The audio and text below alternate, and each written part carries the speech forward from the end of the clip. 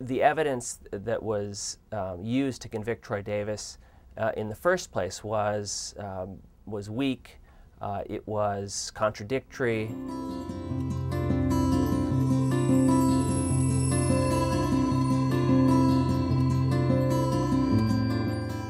It took a jury only a few hours to decide Troy Davis was guilty of murdering a police officer in Savannah, Georgia, and a few more hours to send him to death row.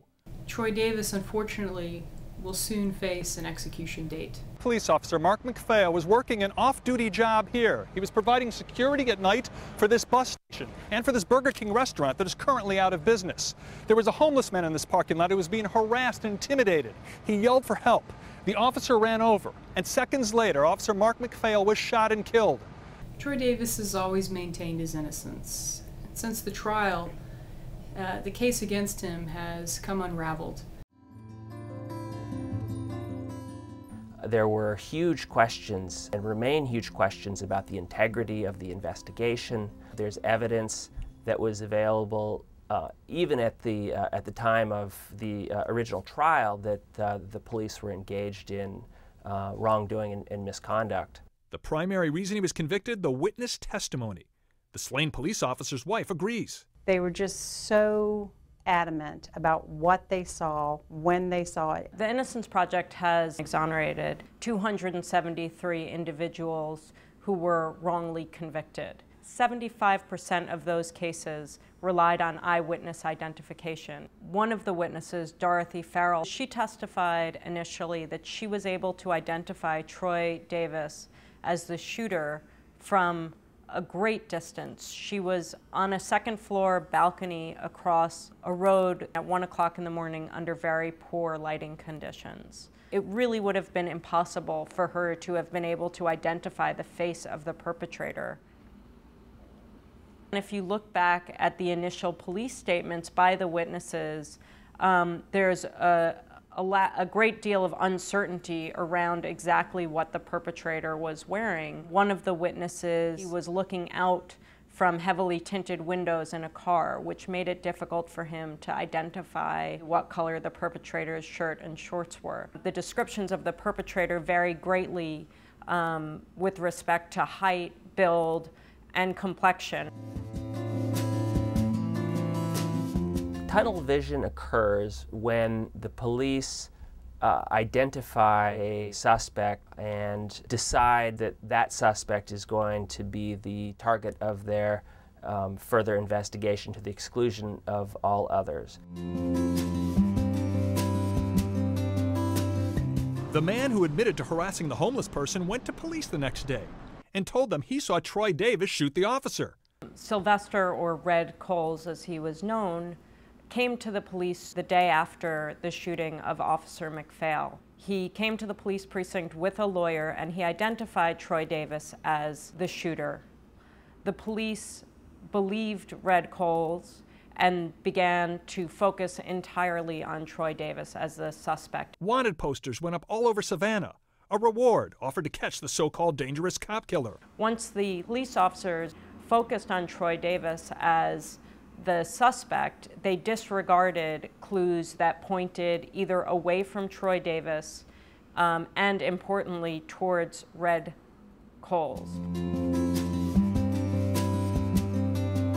Mr. Young was the homeless man who was beaten and whose beating is what brought Officer McPhail to the scene of the crime. When Mr. Young first saw Red Coles, he identified Mr. Coles as the person who had beaten him.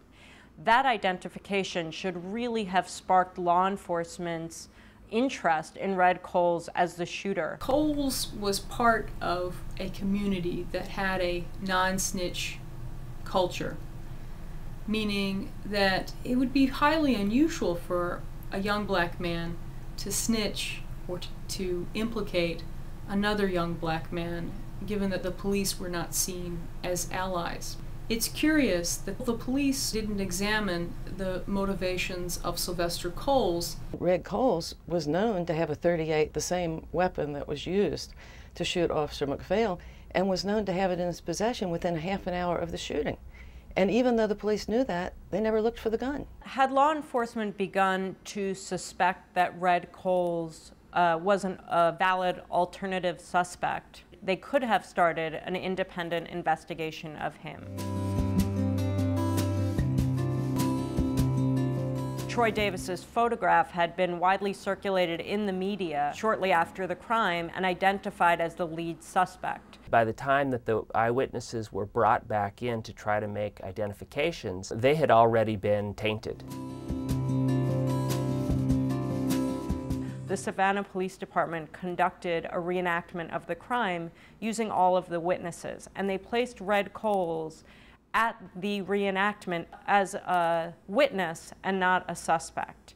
They brought Red Coles as if he was a consultant, which obviously would plant a very strong suggestion in the witnesses' minds that of whoever they saw that night, Red Coles couldn't be the bad guy. In doing this, they may have contaminated or overwritten witness memories that would have identified Coles as the shooter rather than as just another bystander. Several of them have subsequently come forward and talked about how Red Coles was behaving erratically that night, changed his clothing, asked individuals to provide cover for him. Sylvester Coles Yes. came up to you after the shooting and said, "Will you hold my gun?" Will I hold my? Yes, sir. We talked to Tanya Johnson near her old home across the street from the crime scene. And he opened the screen door.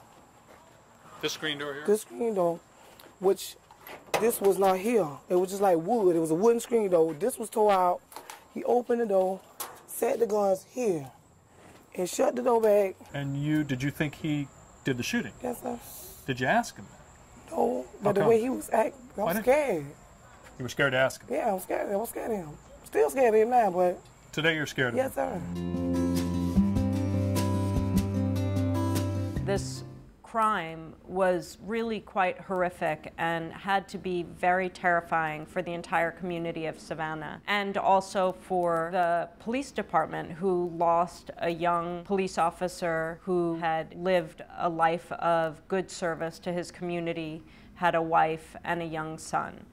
Well, you have a situation that is extremely emotionally charged for the police themselves. When they testified that they wanted to find the real killer, that they were not trying to make a case against Troy Davis just because he was Troy Davis, I think that's true. It only makes sense. But I also think that their judgment was clouded by emotion because one of their own was the victim. The risks in this case of starting over might have been not getting any conviction in the case. And it might have seemed to the police and the prosecutors that any conviction for a serious crime that involved a police officer was better than none. For good reason. There's the call for justice. There's the call to find the person who shot Officer McPhail and bring them to justice. But unfortunately, when passions are inflamed, that cry for justice can get out of control.